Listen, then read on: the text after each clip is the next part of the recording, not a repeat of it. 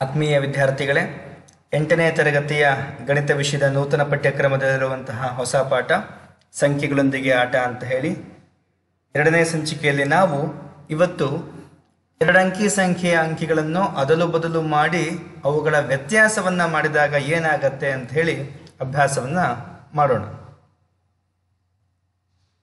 ಇಬ್ಬರು ವಿದ್ಯಾರ್ಥಿಗಳಿದ್ದಾರೆ, ಮೀನಾಕ್ಷಿ ಮತ್ತು ಸುಂದರಂ ಅಂತ ಹೇಳಿ. ಅವರ ನಡುವಿನ ಸಂಭಾಷಣೆಯನ್ನು ನಾವು ಮೊದಲು ಗಮನಿಸೋಣ. ಮೀನಾಕ್ಷಿ ಹೇಳ್ತಾಳೆ, 2 ಅಂಕಿಗಳ ಒಂದು ಸಂಖ್ಯೆಯನ್ನು ಆರಿಸು, ನನಗೆ ಅದನ್ನು ಹೇಳಬೇಡ ಅಂತ ಹೇಳಿ ಕೇಳ್ತಾ ಇದ್ದಾಳೆ. ಆಗ ಸುಂದರಂ ಸರಿ ಅಂತ ಹೇಳಿ 2 ಅಂಕಿಯ ಒಂದು ಸಂಖ್ಯೆ 25 ಆಯ್ಕೆ ಮಾಡ್ಕೊಳ್ತಾ ಇದ್ದಾನೆ.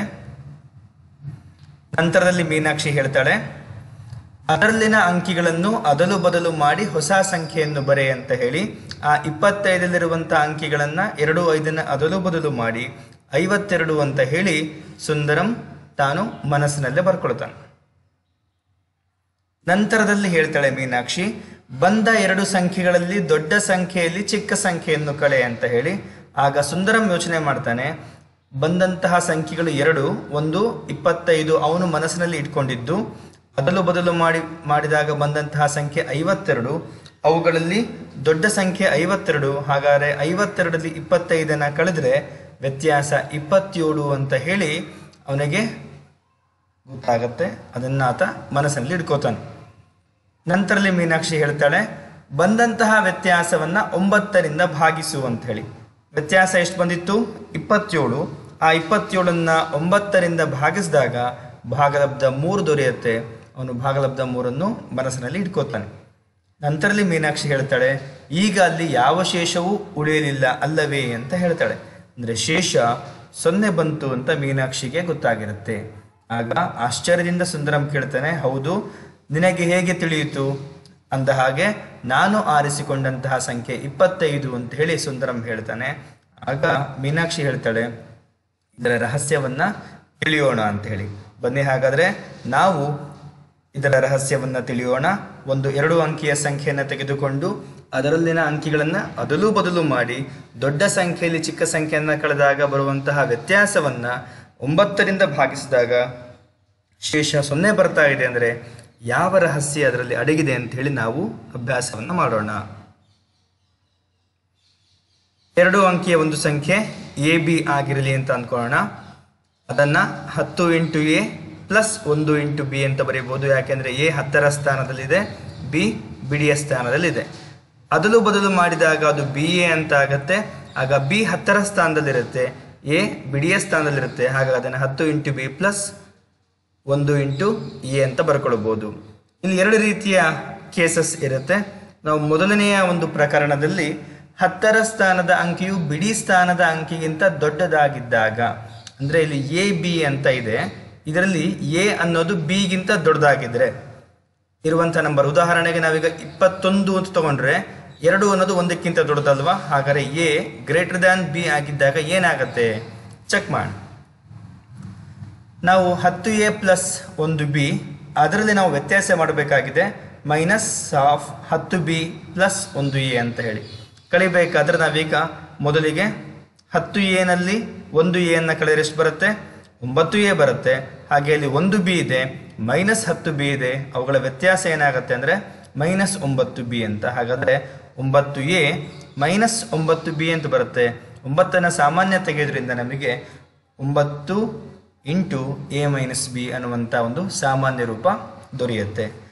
ಅದೇ 2 ಅಂಕಿಗಳ ಸಂಖ್ಯೆಗಳಲ್ಲಿ 10ರ ಸ್ಥಾನದ ಅಂಕಿ ಬಿಡಿ ಸ್ಥಾನದ ಅಂಕಿಗಿಂತ ಕಡಿಮೆ ಇದ್ರೆ ಏನಾಗುತ್ತೆ?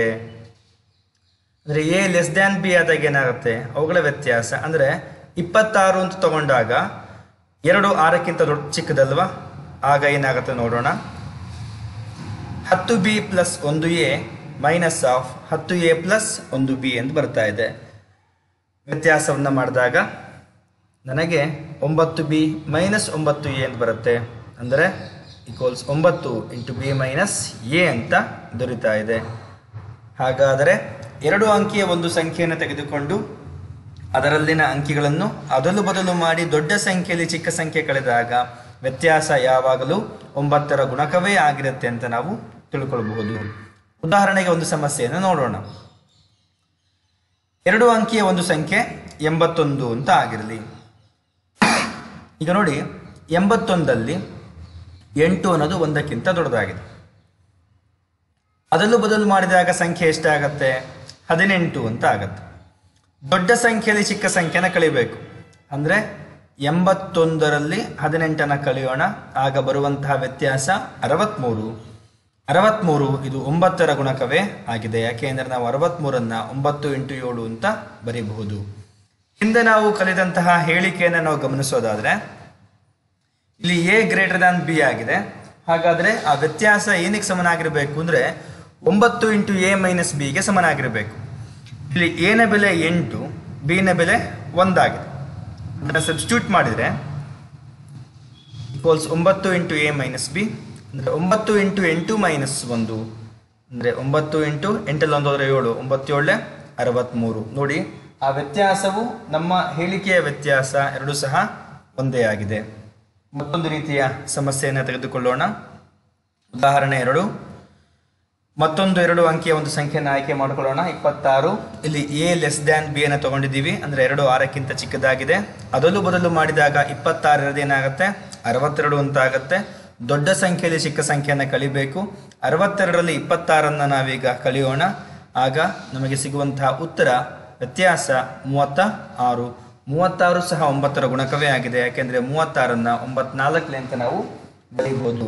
ನಾವೀಗ ಹೇಳಿಕೆಯನ್ನು ಗಮನಿಸಿದರೆ b ಗ್ರೇಟರ್ ದ್ಯಾನ್ a ಆದ್ದರಿಂದ ವ್ಯತ್ಯಾಸ 9 × b ಮೈನಸ್ a ಆಗಿರುತ್ತೆ. ಇಲ್ಲಿ b ನ ಬೆಲೆ 6 ಹಾಗೆ a ನ ಬೆಲೆ 2 ಆಗಿದೆ. 9 × b ಮೈನಸ್ a ಅಂದರೆ 9 × 6 ಮೈನಸ್ 2. 6ರಲ್ಲಿ 2ಅನ್ನು ಕಳೆದರೆ 4 ಅಂದರೆ 9 × 4 9 4 36. ನಮ್ಮ ಹೇಳಿಕೆಯಿಂದ ಬಂದಂತಹ ವ್ಯತ್ಯಾಸಕ್ಕೂ ಹಾಗೆ ನಾವು ಮಾಡಿದಂತಹ ಅದಲು ಬದಲು ಮಾಡಿ ದೊಡ್ಡ ಸಂಖ್ಯೆಯಲ್ಲಿ ಚಿಕ್ಕ ಸಂಖ್ಯೆಯನ್ನು ಕಳೆದಾಗ ಬಂದಂತಹ ವ್ಯತ್ಯಾಸಕ್ಕೂ ಸಮನಾಗಿದೆ. ಇದರಿಂದ ನಾವೇನು ತಿಳ್ಕೊಳ್ಬಹುದು ಅಂದರೆ 1 2 ಅಂಕಿಯ ಸಂಖ್ಯೆಯನ್ನು ತೆಗೆದುಕೊಂಡು ಅದನ್ನು ಅದಲು ಬದಲು ಮಾಡಿ ದೊಡ್ಡ ಸಂಖ್ಯೆಯಲ್ಲಿ ಚಿಕ್ಕ ಸಂಖ್ಯೆಯನ್ನು ಕಳೆದಾಗ ಬರುವಂತಹ ವ್ಯತ್ಯಾಸ ಯಾವಾಗಲೂ 9ರ ಗುಣಕ ಆಗಿರುತ್ತೆ ಅಂತ ನಾವು ತಿಳಿದುಕೊಳ್ಳಬಹುದು.